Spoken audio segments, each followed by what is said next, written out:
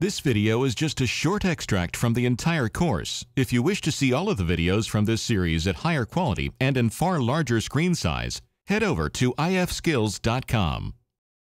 Footings and foundations, add stepped footing riser. All right, let's pick up where we left off. So let's open up. Let's go with 905 complete. Save as, and it'll also be 906.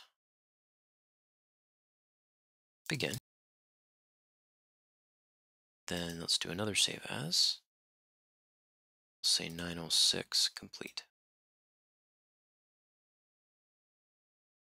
We're going to be fixing up some of these connections and also focusing on the riser.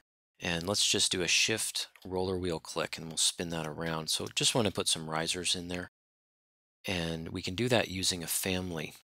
So if I go to Insert, Load Family, and I'll just go into our folder that we've been working on. There it is there, 0906 step footing riser, and we'll just open that up. Okay, so we can add that in by going to Home, and then we'll go to Component, and we should have this thing called step footing riser. And it's just a matter of us putting it in. Now, where are we going to put it in? It says top of footing. I'm just going to drop it in, hit escape a couple times, and let's just see where it is. So it's moved out from there. We can use the Align tool to great effect here. The only thing we want to do before we really get going with this is just measure the width. So these ones are 36 inches wide, and we can just edit, confirm that. So yes, they are 36 inches wide, okay?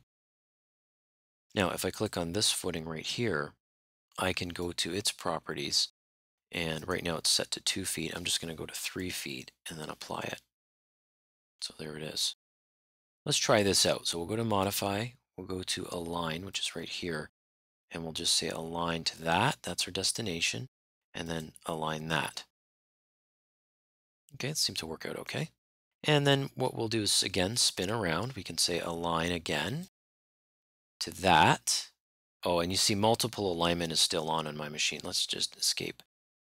Align, let's just take off multiple alignment, and we'll say it's aligned to that. And we want to align that.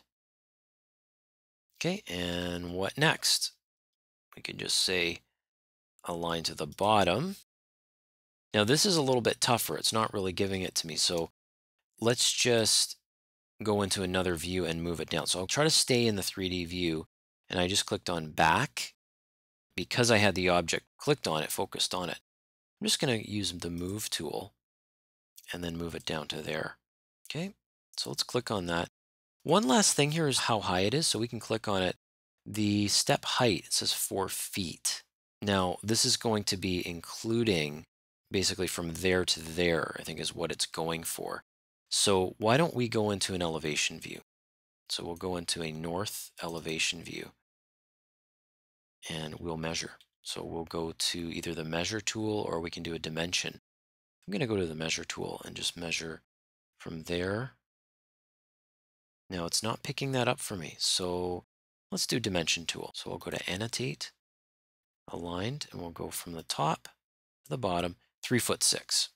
Okay, I don't even need to finish the dimension. I'll just hit escape, click on my footing, and then I can go to the height, 3'6", apply, and there it is. So it's not quite a slick process. There is multiple steps involved in that, no pun intended.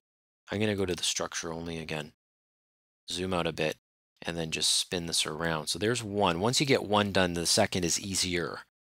I'm not going to say it's easy, but it's easier. So we'll go to copy it, and we'll just copy it right over to there, and then we can move it down. So we'll move it from there.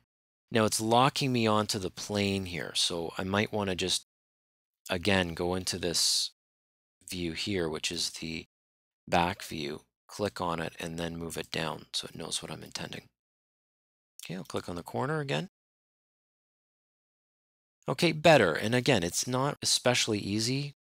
We all wish this was fixed up a little bit so it was faster, but once it's done, it's done.